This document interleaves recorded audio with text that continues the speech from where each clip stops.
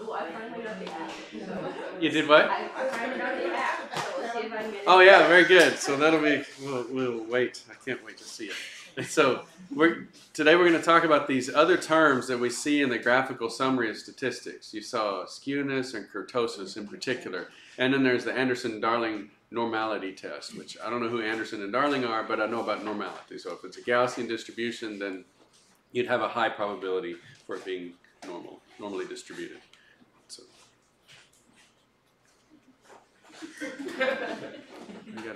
we gotta squint one eye and do it. No. Yeah, let's see. Spin the batteries. You ever do that? Yes. Come on now. Use the mouse. All right, so this is our Anderson-Darling normality test up here. So this was some of the data that we showed before. This was the trainee, or was it the forensic chemist? It's trainee. And it looked like they had an outlier at 15. We did the Dixon's Q test, and we did the Grubbs test, and we were able to determine statistically that it was an outlier. And this is from Minitab. This is called the graphical summary. So if you're looking up there in the menu items and you find the graphical summary, this is what you will get. And there's all kinds of values over here that we'll talk about today. So let's look at this normality test. So, and so if you're trying to figure out what that was, and I was trying to think, well, what is the Anderson-Darling normality test? I could imagine a normality test. So what did I do? I went to the help menu. And I've actually found that Excel, they finally put in, a decent amount of effort into the help menus, and they'll talk about the functions and they'll give examples and so on. So I don't know if you use that in PChem whenever you're doing Excel, but Excel's help is pretty good, and so is Minitab. In fact, Minitab is even better. So if you have a statistical question in Minitab, they have a stat guide, and you can go in there and you can read about the statistics. It's like a whole statistics textbook built into the software. So it's a really very good resource. So again, it's common sense. Go check out the help. I say it's common sense, but sometimes, you go in software, and the software developers have developed the software, but they haven't really spent a lot of time on the help files. And you have a question, and it's basically asks you the kind of question of, is it plugged in? Not really helpful. You want to know more of the, what you're after, not, yes, it's plugged in. And so then this is the normality test. And the null hypothesis, so anytime you have a p-value, you've got to know what that null hypothesis is. So the null hypothesis is that the data follow a normal distribution. And that would be our baseline assumption that the data is just randomly distributed, and random distribution is the normal distribution. The alternative hypothesis is that it does not follow a normal distribution. And so this p-value is the probability that it is a normal distribution. So you could use, you could force the AD test to do other distributions, but in the graphical summary, just by default, it's the normal distribution. And so let's look at that. If we look at this data here on the left, you can see the histogram, that's the gray blocks, and it's counting up all of the numbers in the bins. And so individual, like the width of those gray boxes, those are called bins. Think about, buckets, right? And so if you measure a measurement and you look at the x-axis and it's divided into 10 buckets, right? This measurement falls in that bucket. And then you measure again, that one goes in this bucket. And so you're filling up the buckets, and the height of those bars, or those gray bars, is the number of measurements in each bucket. So that's what a histogram is. It's just dividing the data into bins. And that's really what you can change the shape, or not really the shape, but change the look of the histogram by changing the bins. And that's called binning. So if you change the binning of a histogram, you're going to get a little bit different histogram, but the overall shape will be very similar. So this here we see on the left, we have two measurements. Let's see if I can tell. Yeah, you can't really tell, but you can kind of see that this is the square that you would get if you just had one measurement. So if you come over here, you could kind of divide that line there and there. So it looks like the far left is 3 measurements. This one's 4. So this bin has 4 measurements in it. These three have 1 each. And then this first one has 3. Okay, because we only have 10 data values in this. And then we calculate from those a standard deviation and a mean. And then using that mean and standard deviation, Minitab draws a a normal distribution on there. So you can look at the histogram and you can look at that blue curve and kind of visually see, does the histogram look like a normal distribution? It really doesn't. It's weighted heavily on the left side with some single measurements on the right. And so that's not very normal. And the Anderson-Darling normality test gives us a probability that it's normal. And if you look up there, it's 0.017. So there's a 1.7% chance that this is normally distributed. Anything below 5%, we would reject that null hypothesis. So since this is less than 5%, we would reject the null hypothesis that this is normally distributed. Okay. It doesn't really mean the data is bad, though. It just means it's not normally distributed. Okay. So since we only did 10 measurements, we don't have a real nice confidence that our standard deviation is telling us what the true random variation in our data is. So it just kind of brings a little bit of a question on our standard deviation. It might be higher than the normal, it might be lower than normal. So we don't exactly know exactly what our standard deviation is. We can calculate it, but because it's not normally distributed, we might not be able to call it sigma, or we can call it S. Okay. And we only have 10 values, so that makes sense as well. So that's a little bit of the normality and the analysis of our data, looking at it from a normal perspective, whether it's normal or not. Now that further down, we have the mean, the standard deviation, and the variance. You know how to calculate those. You can do those even by hand. But check yourself, if you would, to make sure you know how to do that with your calculator, because it really does save some time. If you can put in the 3 values or 5 values or even 10 values and use the statistical tools on your calculator, it's only going to make you better. Okay? But check yourself against Excel. Like type in, if you want to do it for 10 numbers, type all those 10 numbers in there and calculate the mean, the standard deviation, and everything, and then do it on your calculator and make sure you're getting the same values. That way you know and you have confidence in yourself. So let's scroll down here. We get to these values, kurtosis and skewness. So we're looking at the trainee data set, and it has a kurtosis of 3.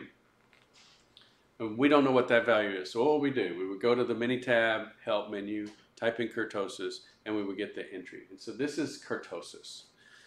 So the kurtosis value is how peaked the data is.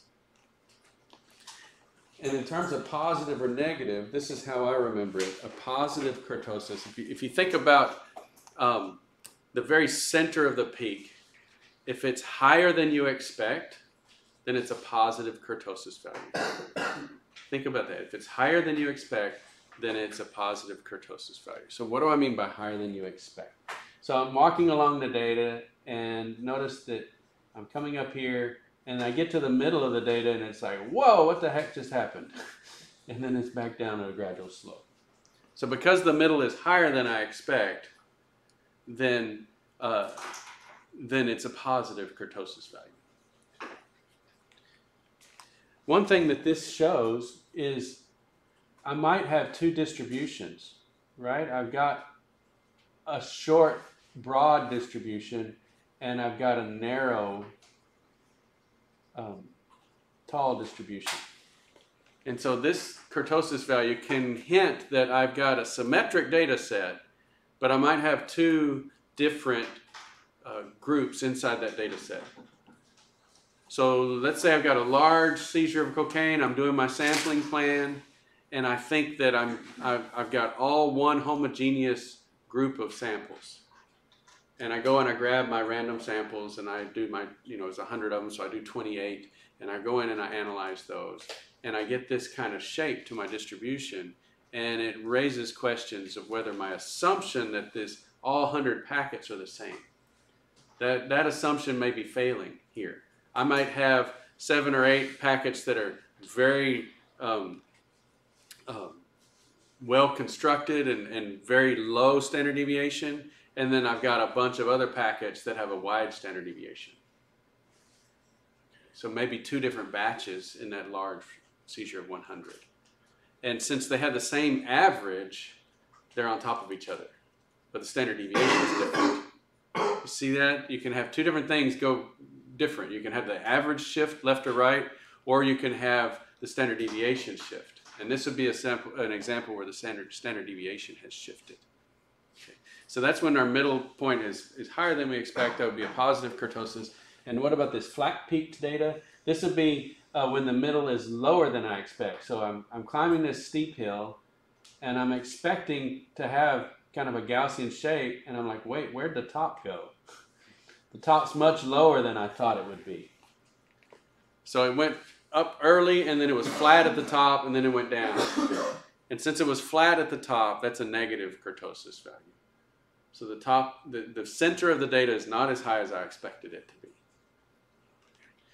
This also can show perhaps a symmetric multimodal data. So if I have a Gaussian peak here that's pretty tall but fairly narrow, and then one in the middle that may be about the same size or maybe even a little lower, and then another one here that's a little bit taller. If I add all those together, I'm going to have a pretty flat top. And this middle one's a little lower than I thought it would be. And so that gives me that flat top. So even though the data is symmetric, I don't see a shift to the left or the right. That's what skewness is going to tell us. But the kurtosis value tells us you've got a symmetric data set, but there's something going on. You've got differences in standard deviation, or you've got overlapping data sets or overlapping populations inside your larger group. Questions on this, or does it raise any concerns? Okay, so let's go on to the next one. Let's look at skewness value. So here's our trainee data. It's skewed 1.13, which is not very much, okay? And here's our forensic chemist data, skewed 1.3, so quite a bit more. So look at this data. You notice how most of the data points are on the left, and then it trails out to the right. And so whichever way it tails, that's the sign on skewness. So this is an example here. If it's a positive skew, it's skewed to high values. So these are high and low, so this would be high and low numbers.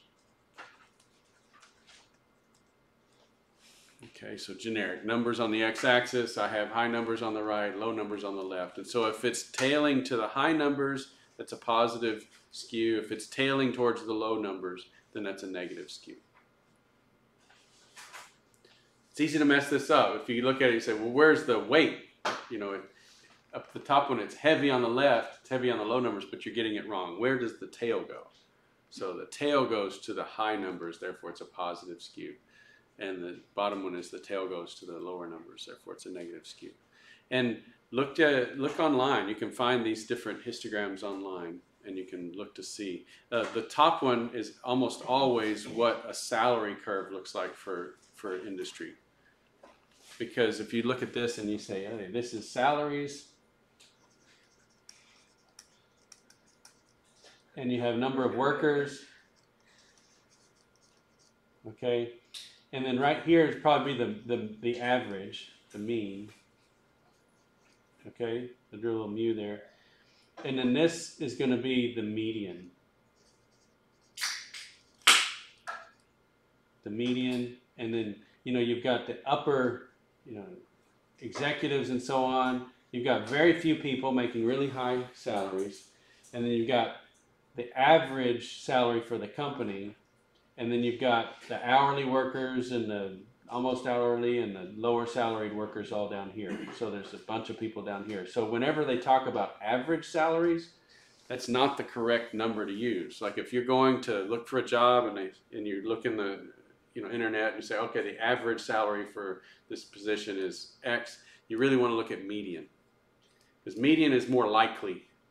So because salary data is always skewed to the right, always skewed to the high, you always want to look at median salaries. And if you're hearing somebody reporting the mean salaries or the average salaries, they've made a choice to do that. And it's probably because it's more favorable to the point they're making. Okay, so you always ask yourself, when someone presents the average, why they didn't use the median. And if somebody presents the median, why didn't they use the average? And for salaries, you always want to show the median because it's always skewed.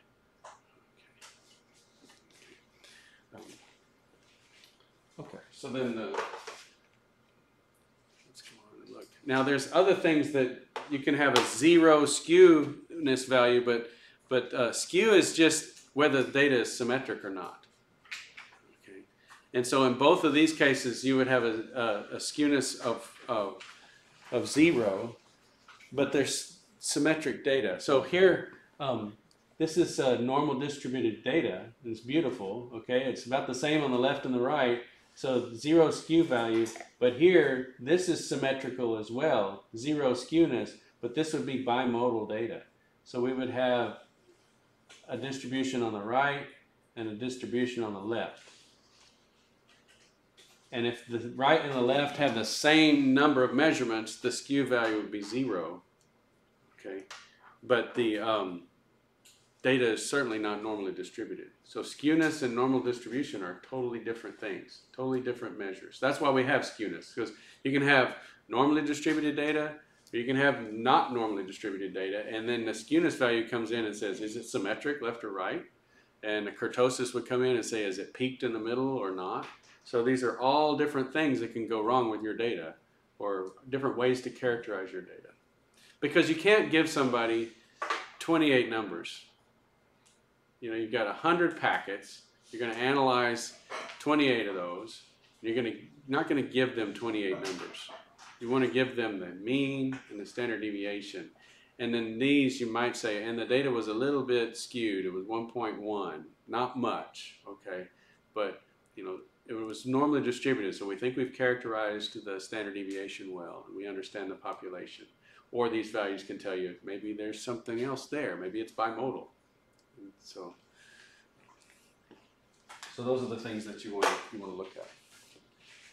So let's compare this now to like a lower specification limit.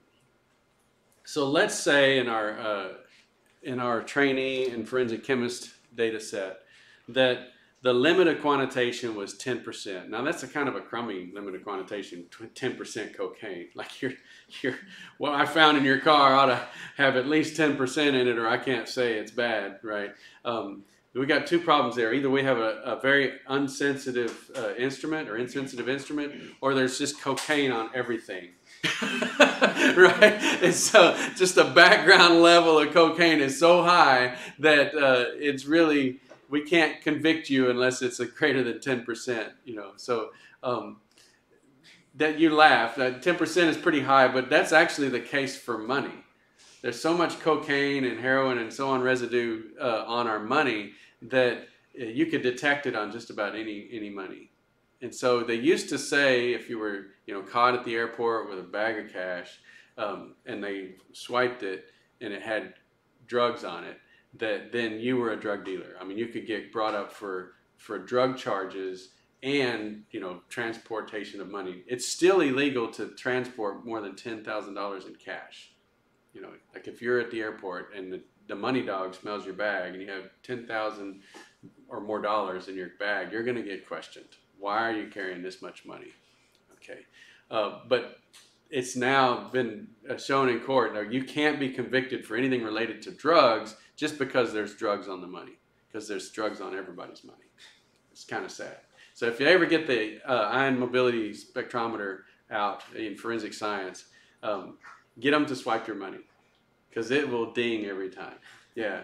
We had a guy, he got some new bills from, he said, there's a new 7-Eleven or something in New Waverly, and he said, I'm sure. He said, I got some crisp $20 bills.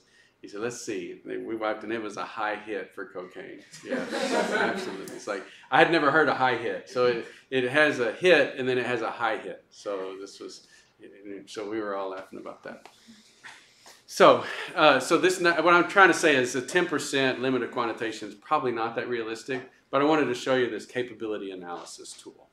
Okay, so let's say our limit of quantitation was 10% cocaine, and we were trying to test our forensic chemist and our trainee by giving them a 13.2. Remember, that was the expected or true value for that sample, and our trainee was kind of all over the place in their analysis.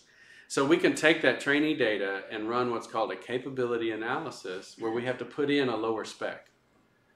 So we say the method that the trainee was using has a limit of quantitation of 10, 4% cocaine, and here's the trainee data, how often on a sample that was truly 13% would they say it was below the limit of quantitation?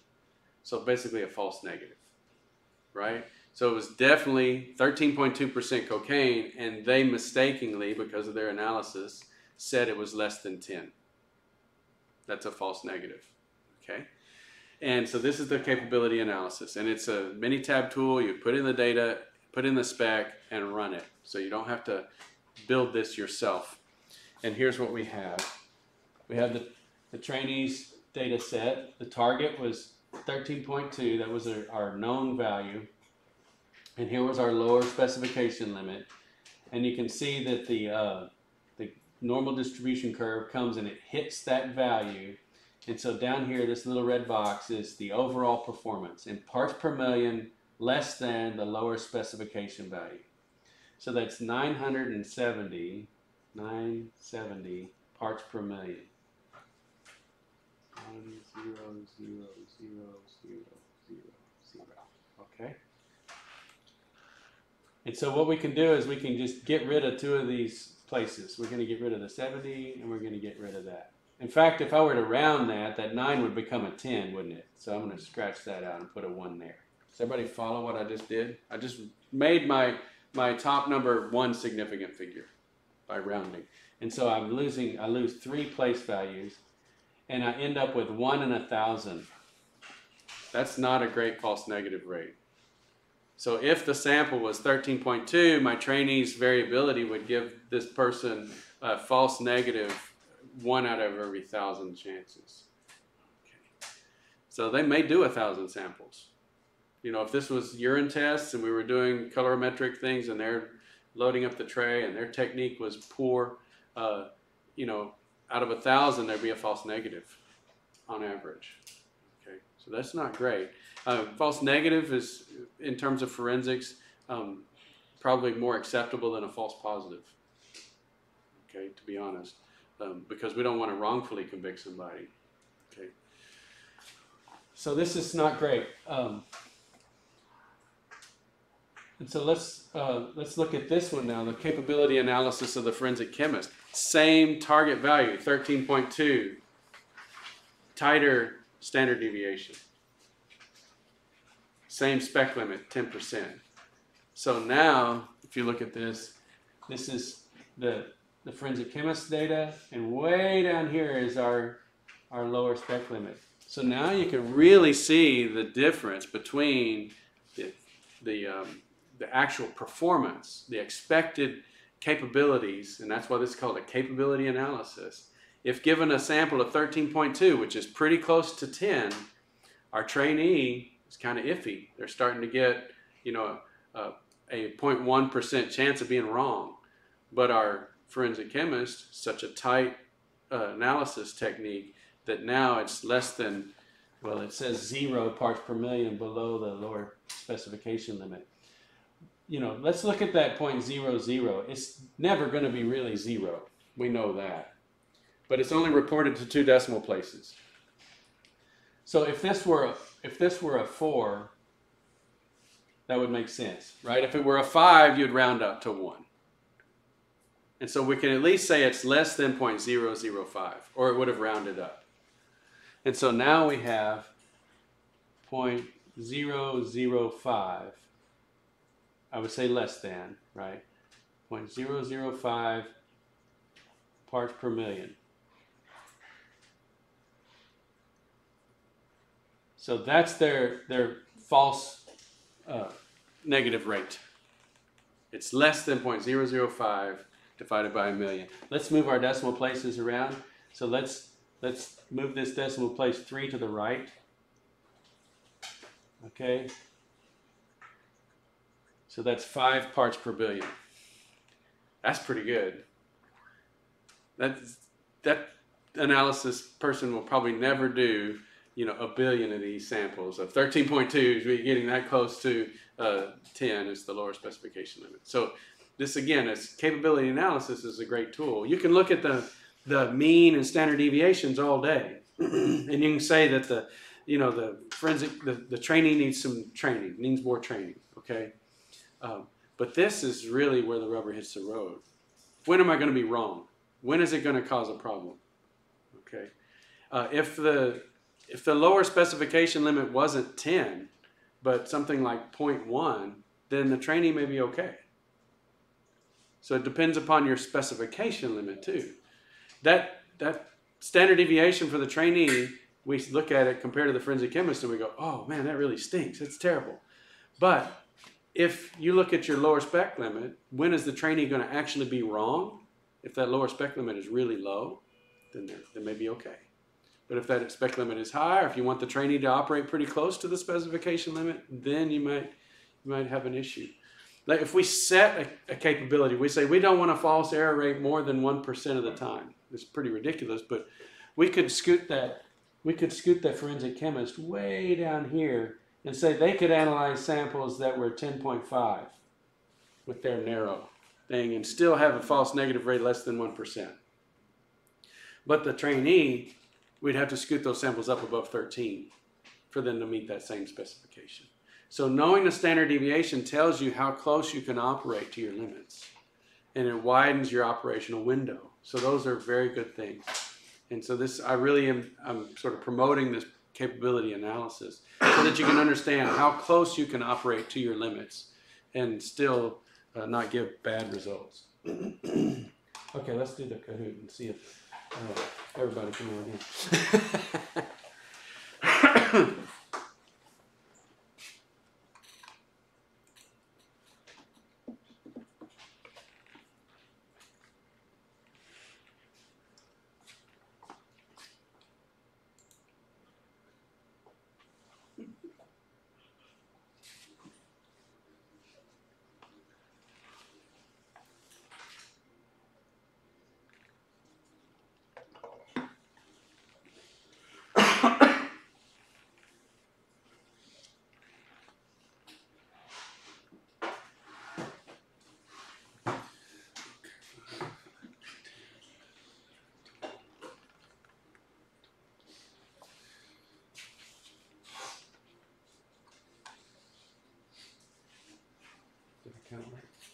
Anybody still trying to do? All right, here we go.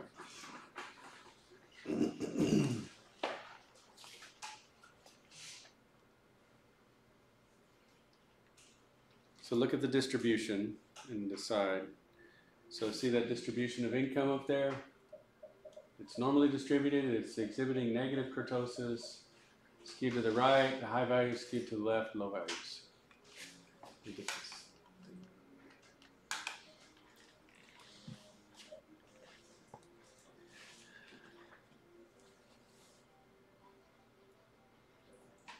The suspense. Okay, so whoever's hanging up. Yay! Gets out. I like it when they get 100%.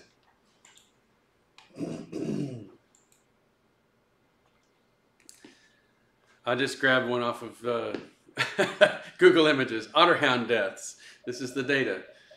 So.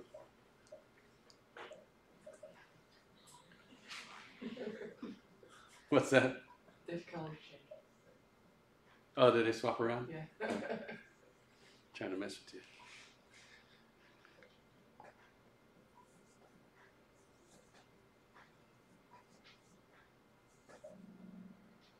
All right. Now there are really two correct answers on this one. Yes, it's skewed to the low values, but it's also bimodal. See this little hump? That tells you there's another distribution buried in there. And so you really have two means. You have the main body of data that's skewed to the right, or in this case, skewed to the low values. And then you have this other little jump. And so this says age at death, so you got some sort of, 0 to 5 years where there's, once they get past that, then they have a good chance of living to 12 years. So long life for those dogs. Very few live to be 15. Now you know. I don't know what an otterhound is. I could Google it. So this is talking about the forensic chemist's data was not normally distributed, so their work should be suspect.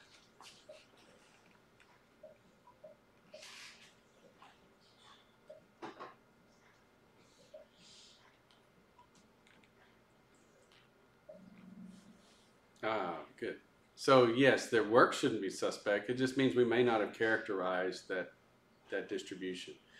So assuming we know the population distribution, the sigma, the population standard deviation, is a shaky assumption. Okay.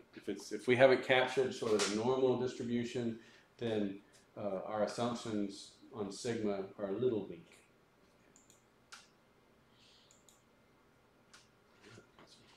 U.S. spending on space correlates with suicide by hanging. This is from that Tyler Vegan site of spurious correlations. And so we looked at this a few days ago, and you can see the data there. It most definitely correlates.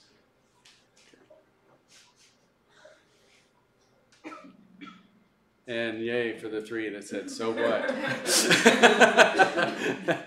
Yes, it's correlated, so what? Because why? Correlation is not causation. So just because something correlates doesn't mean that there's one causing the other. Okay. Great. Very nice. There's our bronze, our silver, and the gold. Spotlight. Okay, very good. Oh, I just noticed the gold silver. You did what? I just noticed the gold silver bronze. Oh yeah, Kahoot.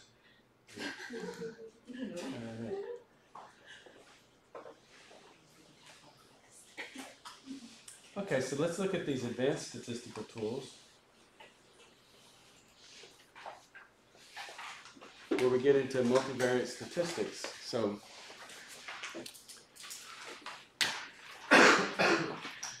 as it says multivariate, that sounds like multivariable, and you're right. It's multivariable statistics.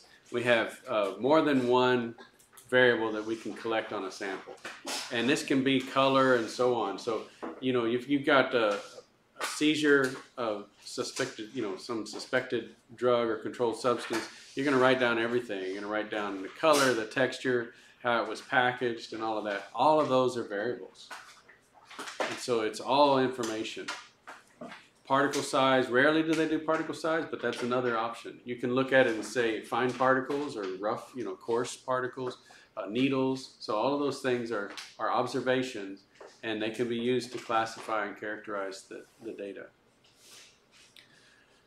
And so one of those things is concentration. So we're going to be dealing with complex substances. It's not going to be a pure lab sample like we give you in organic where it's one substance. It's going to be a mixture. And when we get into the drugs part, we'll talk about the components of those mixtures. But today we'll talk about 3 of them. We'll talk about cocaine, procaine, and caffeine. So a lot of times people can pull cocaine out because that's the expensive piece and dump in no-dos and, you know, add in caffeine. So it masks the absence of the cocaine. And you stretch your profits, okay, because you're spreading out your product. But if you go too far with that, then yours isn't as potent as the dude around the block. And so, you know, eventually it's going to cut in because people are going to go elsewhere. So this is some of the market behind all these drug preps. And so we'll see some of that. Today we have, in this set, we've got a huge seizure of drugs.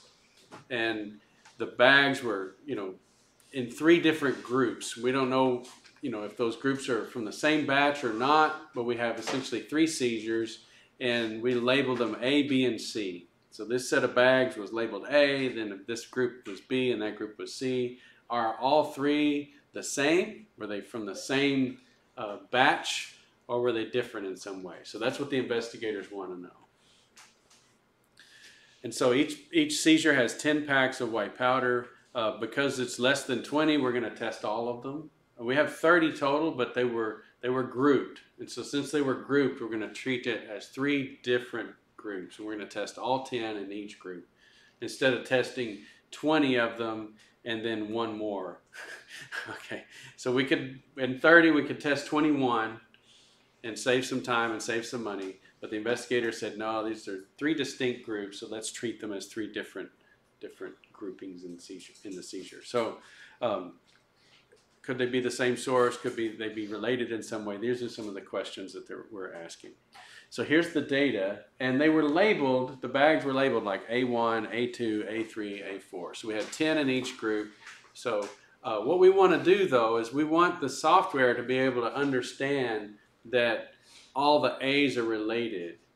And if you label them A1 and put that into the software that way, it doesn't know that A1 and A2 are both A's.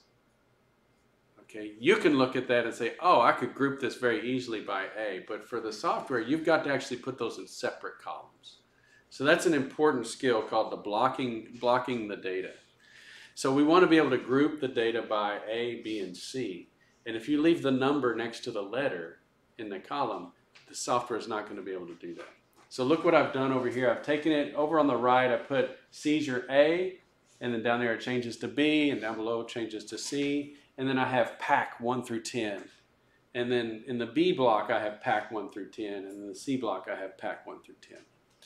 Now, the software could use this same information and block it by pack and say all the pack 1s are together and all the pack 2s are together. And you could block the data that way, but it really wouldn't make sense because it's pretty random whether this one was pack A1 or that one was pack A1. So there probably isn't anything to be gained by blocking it by pack number. But you could make the software do that. And then it would have pack 1 for A, B, and C, and pack 2 for A, B, and C, and pack 3 for A, B, and C. But because the groupings were A, B, and C, that's what we're going to block the data by. So we're going to block it by group A, group B, and group C, and then we're going to look to see if they're the same or different. And it's actually pretty easy. That's the question we're asking, same or different. And if they're different, how are they different? You can't ask the question, how are they different, if they're not different. So you got to answer the first one first. Are they different? If so, then how? And so this case ID is just split up. That's why, basically in text, what I just said. And another way to say blocking is called grouping. So we're grouping the data, but statistically I learned it as blocking the data. You're not trying to block anything. It's just putting it in a block of numbers. Okay, so this is a tool, a very useful tool in Minitab called the 3D scatterplot. And since we have, if you'll notice the analysis here, we have an analysis of cocaine, procaine, and caffeine. So we, labeled our packs, we labeled our vials, we put them on the sample tray, ran all 30, and we got the analysis from our chromatograph of the amount of cocaine, the amount of procaine, and the amount of caffeine in each. So each pack has 3 different chemicals in it that we analyzed. So we have all of those listed in this table as well. And here's the data, the scatter plot of the data. And so looking at this, I have over here on the right how you get there from Minitab. So this is the menu command, graph, menu, 3D scatter plot. And you can have it as a simple scatter plot, which just plots all of the data, or you can do it by groups. And so I said, definitely do it by groups. And so it's grouped it by seizure case ID, so the group A, B, and C. And that's what gives us our 3 different colors. And so I'm saying 3D scatter plot the data, but color code it. Color code A, color code B, color code C, so that we can see if they're different. Now look at the data and tell me the answer. Are they the same or are they different? And someone who's brave. A most definitely seems like it's different. B might seem less pure, just as like every once in a while, or especially that one little off. Yeah, there's a weird one out there by itself. Which might just be. But B and C seem mixed together. Yeah. And so you're pretty sure A is unique. It looks like A is unique. And so just from one plot, we can say, yeah, it looks like A is different than B and C. And that would be a good conclusion. Okay. Can you see anything about correlation? So the way correlation works is if one axis goes up, another axis goes down. It's a little difficult to see in this plot, but we'll see it later in different plots. But so yeah, definitely A looks different than B and C. And there might be a correlation there. So when the cocaine goes up, the other values go down. But we'll look at that. It's really hard to see in this particular view. Yes? Is it problematic that the protein has a different scaling than the cocaine? Because it goes up by 5 instead of 10s? It can be, Okay, but I would say it's not a problem unless it's orders of magnitude different. You know, like 3 different decimal places away. But even then, there's really no problem in analyzing the data. It does come up, though. I'm trying to remember from my stats training when that becomes a problem. And it doesn't become a problem just looking at the data, for sure. Yeah. It might be the correlation coefficients, where you're actually trying to see how they're correlated. But again, I'd have to look that up. But since it is scaled that way, it kind of helps you see how they are grouped. Yeah, it does spread things out when there's a small difference in the data. So now let's look at the box plot. So again, this is the same data set, and we're just using different tools to look at it. So it's like a survey. Let's say you didn't have the 3D scatter plot, but you had a box plot. Someone gave it to you. Could you come up with the same conclusions? Okay. So now try to mentally forget about the scatter plot. Okay, and I'm giving you the box plot. So this is the same data grouped by A, B, and C across the bottom, and then subgrouped by the 3 different drugs. So you see farthest down, A, B, C, those are your main groupings. And then the next layer up are the 3 subgroups. And then you have the data box plots above that. Can you come to the same conclusion that A is unique? How? What are you seeing that tells you A is unique? There's super high cocaine concentration, or like it has higher like percentage than the other 2. Yeah, so cocaine is unique in A, uniquely high. Okay, in A. Another thing in this box plot, because we have 3, we can. I mean, I guess you could do it with 2, but notice this pattern here for B and C. It's the same. It's this pattern here, which is the same pattern here, and this has a pattern like that. So it's a different pattern. So it's unique.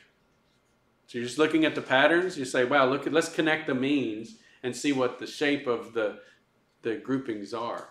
And the grouping on the left, the different drugs, is a different pattern than the ones on the right. And so, it tells you that A is unique. Okay, so that's one of the conclusions. It looks like A is different from B and C. You can get that from the box plot, and you can get it from the 3D scatter plot. Okay. Either way. And then let's look at correlation. Oh, well. Okay, well, we'll look at correlation here, but then we'll come back to the box plot and see if we can see correlation. Okay, correlation I think is a little more difficult to pull out of a box plot, but we'll see it.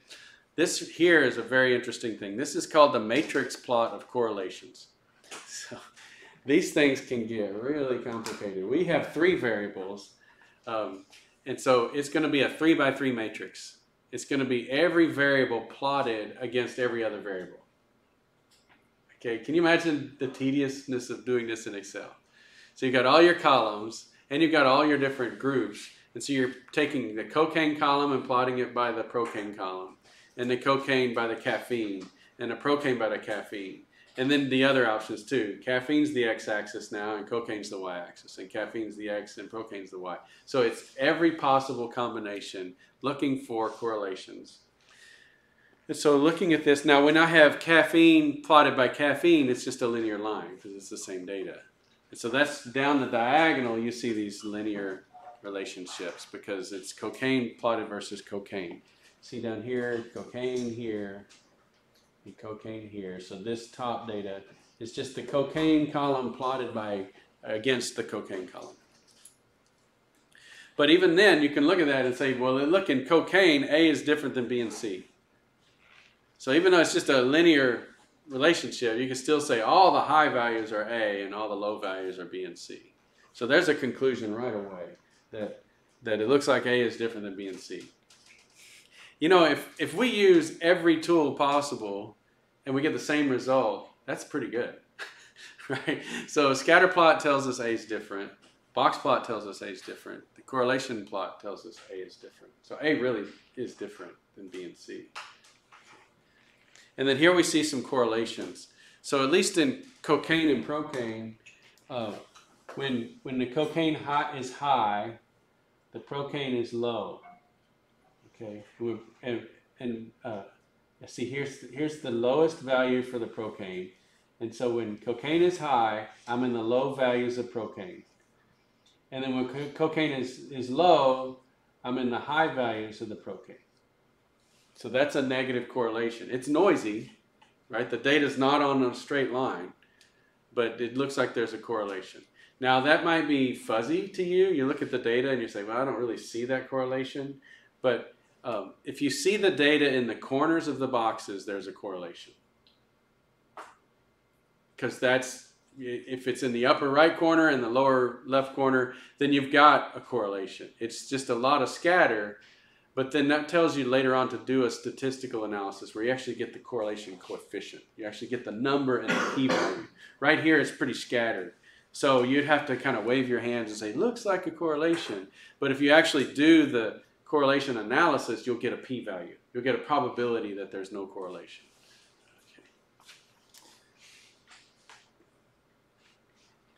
So let's go back to the box plot and look at those correlations. Well, actually, this is the numbers. So if you wanted to actually get some numbers on this correlation, let's do the correlation matrix. So if you go to the statistics menu, basic statistics correlation, the ... means it's going to spawn a dialog box, and it's going to, you want it to display the p-values. The null hypothesis is that there's no correlation. And the p-value is the probability that that's true. So here are the results that we get. That's the menu, the dialog box that you do.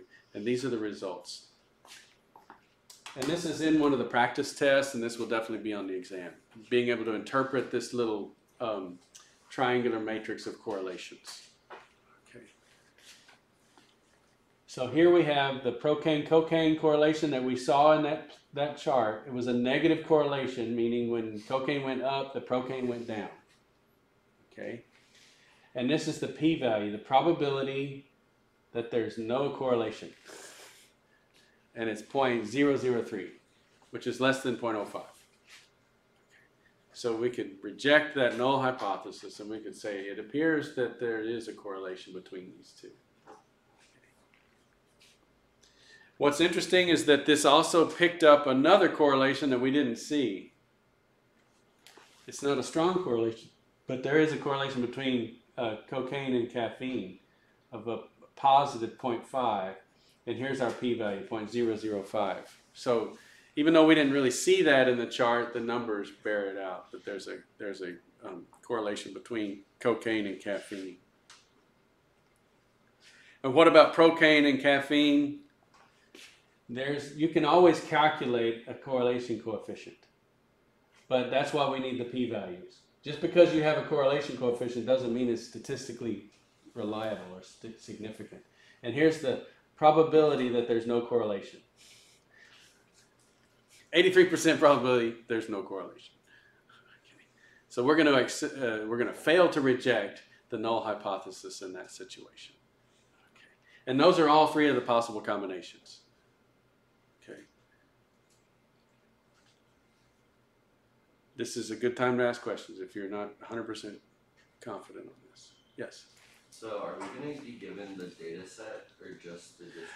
Just, I'm saying you'll be, for this particular type of question, I'll just give you these numbers and say this is a table of Pearson correlation coefficients and their p-values. You know, which one of these is correlated? So we're not going to have to like make any box plots or anything on the test? Mm-mm. Okay. Interpreting them. Like if I give you a box plot or a dendogram, which is coming up, you know, you have to interpret them.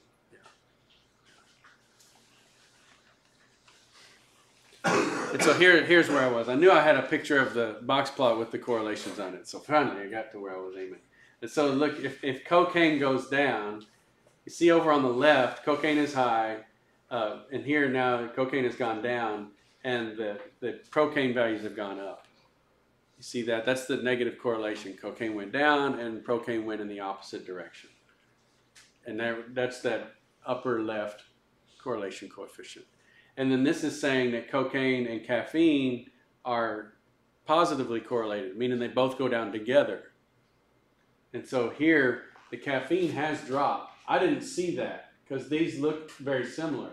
But on average, it's saying that these two are lower when the cocaine is lower.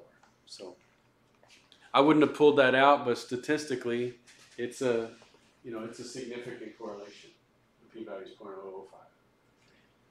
So sometimes you can't pull stuff out of the plots because it's not as obvious, but statistically it's buried in there somewhere.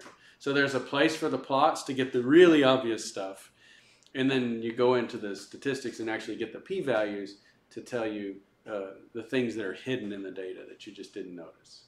Okay. Now we'll take a different analysis. This is a very useful tool when you have more than 3 values, because we could plot the scatter plot, and show all 3 values all together. But if you have 4, then you've got a problem, because you can only plot 3 axes. You can do color codes, I guess, but when you have a large complex data set, sometimes this clustering will help you pull out patterns in the data. And so this is called the Euclidean distance, which you've done in algebra. It's the difference in x squared, the difference in y squared, the difference in z squared, all added together. Take the square root. That's the distance between 2 points in 3-dimensional space. But there's really no limit to the number of dimensions. It could be, u and v and t and so on. You could have essentially an infinite number of coordinates, and you just take the differences and square all of those, add them together, and that's the Euclidean distance between 2 points in a multi-dimensional space. Okay. And it's great for computers. They don't care, all right? And so this would be, the cocaine value minus the cocaine value squared, and the procaine value minus the procaine value squared, and the caffeine value minus the caffeine value squared. Add all those squared differences up, take the square root, and that's the difference between those 2 data points. And if they're really close together, then there'll be a small distance, and if they're really far apart, there'll be a big distance. And so then we plot all of those. And so what this is doing, if we draw then a circle around the closest 2 data points, this is what we're doing with the clustering. So if we take this data points up here in the upper left, and we find the distances between all the possibilities, and we say that 2 and 3 are closest together, we're going to combine them. So from here to here, we've combined 2 and 3. And now we calculate the midpoint between those, and we recalculate all our distances. And so quite obviously 1 is going to be closest to the midpoint of 2 and 3. So we calculate this distance here, we calculate that distance there, also that distance, and 1 to 5, and 1 to 4, and so on. And we see that this is going to be the next closest grouping, and so we combine that one. And so now 1, 2, and 3 are combined. And so then we recalculate all our distances from the midpoint of this one. And so we have this distance here, this distance there, that distance there. And now 4 and 5 are close. And so we combine 4 and 5. And then we just have this last distance between this midpoint and that midpoint. And then we have all the data grouped together. Now, we then plot this in what's called a dendogram. It's a kind of dendrites are little divisions like your hand. It's got 5 dendrites. Okay, so it's got a central piece and then it's broken into 5 pieces. And so this plot kind of looks like a hand coming down. It's divided into parts. And so let's look at this dendogram. So this is our data that we just had, all 3 groupings of 10 seizures, and this is the dendogram for that. Now on the y-axis is the distance between the clusters. And so if these 2 data points are joined early on, like B6 and C8,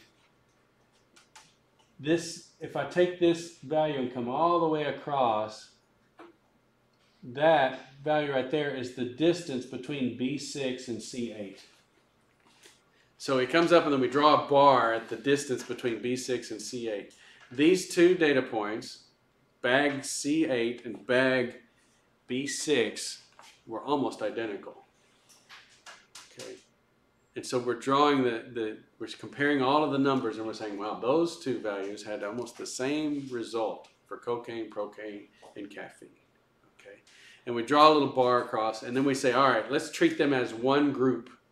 and recompute all the distances. What next bag was most similar to this grouping? And so then we come over here. Actually, before we get to that, when we find another grouping that's very similar, we have B6 and C8. Here we have B8 and C6 is probably the next one. And this over here is their distance. So they were that close together. And then B2 and B7 were really close together. And so notice all of these combinations are between B's and C's. Where's my A's? All over here. Notice how none of the A's are mixed in with the B's and C's. So here's another way to learn that A is unique and B and C are pretty much the same. Some people love this, some people hate it. That's fine. It's just another statistical tool. I just wanted you to see a dendogram and be able to understand it. So what kind of questions would I ask you about this? Looking at the x-axis and all the different packets, you should be able to tell me which two are the most similar. That's pretty obvious, isn't it? These two are the most similar right here because they connect first. So B6 and C8 connect first. You should be able to answer that. That's obvious. Okay. Got that? Okay. And then looking at this, you always come up here. This is everything combined, and then you come down where it breaks into two groups. And so you draw a line between those two groups. And you see what's on either side of that line. And what do you see on the left side of that line? Mostly A's. Okay? Is there any exceptions? No. All the A's are on the left side of that line. So this is two groups, A and not A. Okay. Over here, you've got, now that splits in and you've got that one unique sample, B1.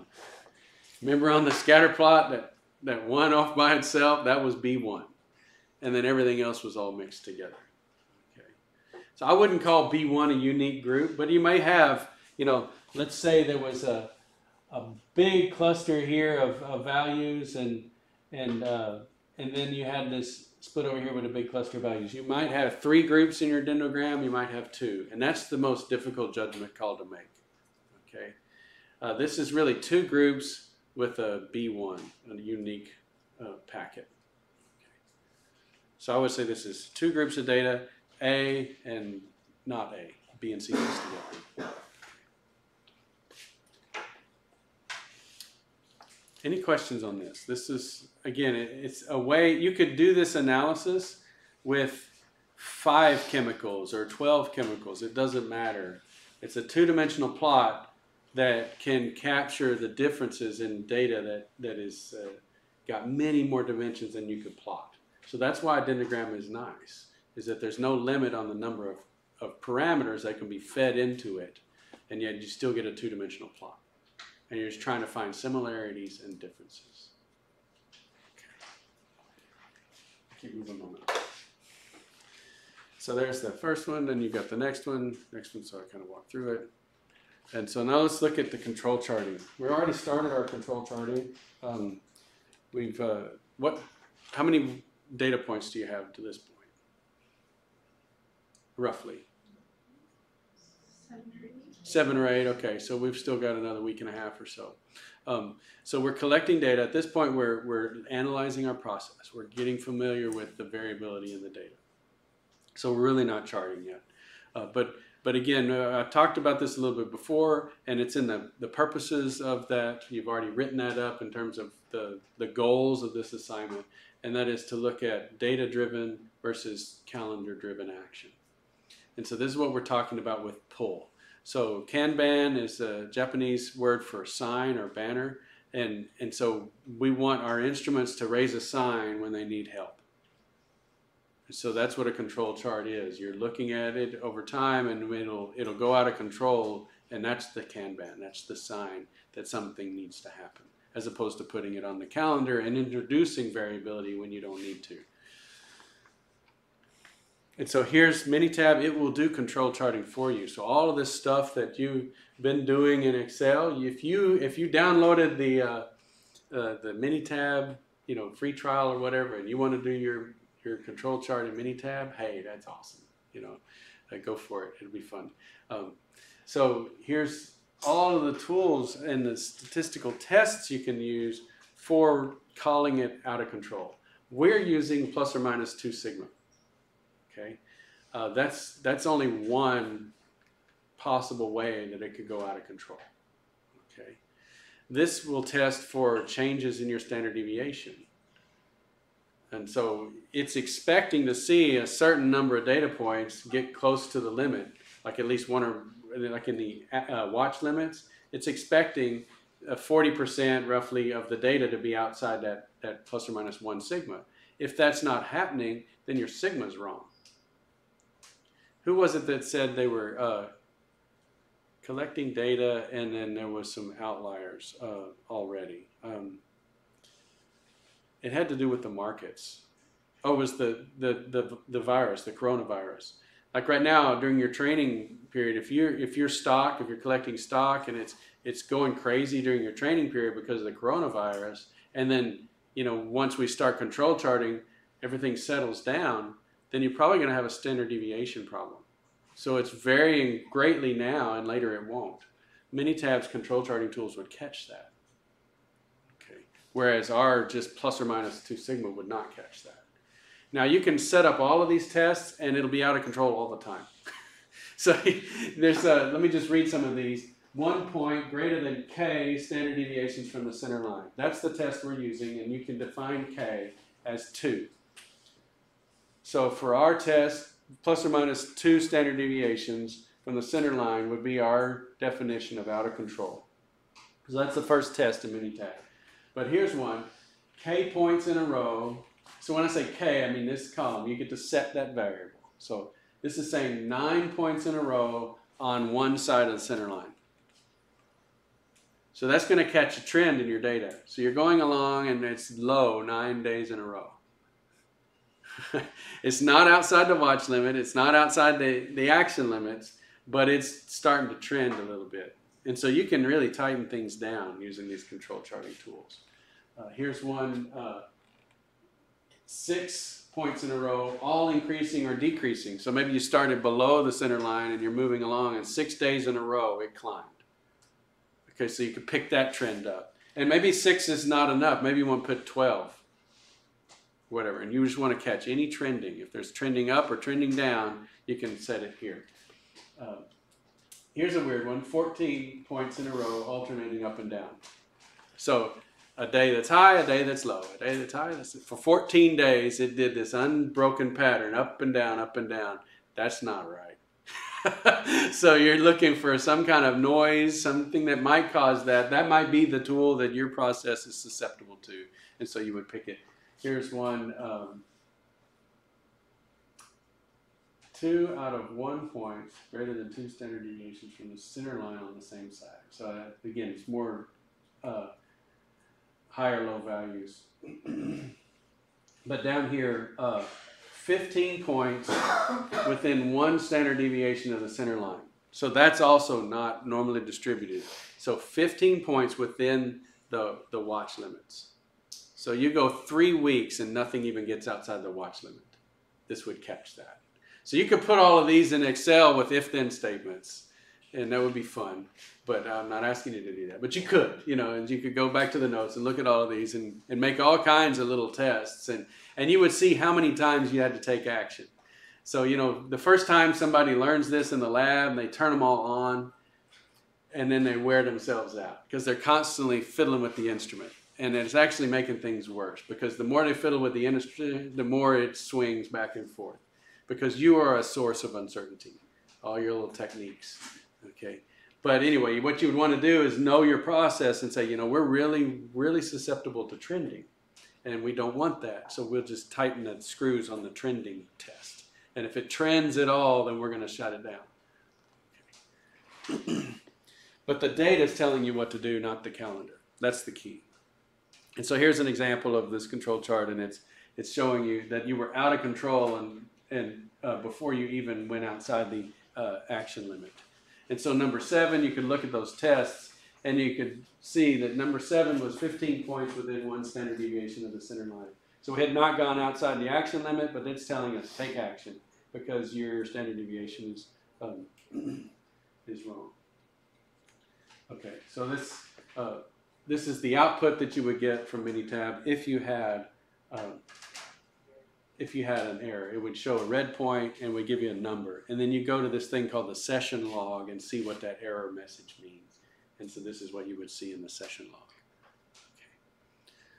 So this is pretty cool. You just have your data, you type in your new number, redo your control chart, and if everything's cool, all your points are shown like that.